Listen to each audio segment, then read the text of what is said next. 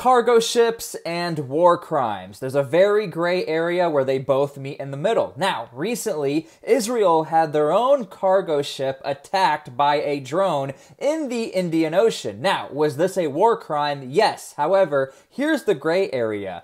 With all technicalities, according to the international humanitarian laws, the rules of war, any nation, if at war or an enemy combatant has a cargo ship, you are allowed to seize the vessel, you're allowed to capture the vessel under no formality. So you can do it in any way you want without initially harming the vessel or harming the crew of the vessel. So this is where the gray area comes, where you can't really attack a cargo ship, but you can capture a cargo ship per the rules of war.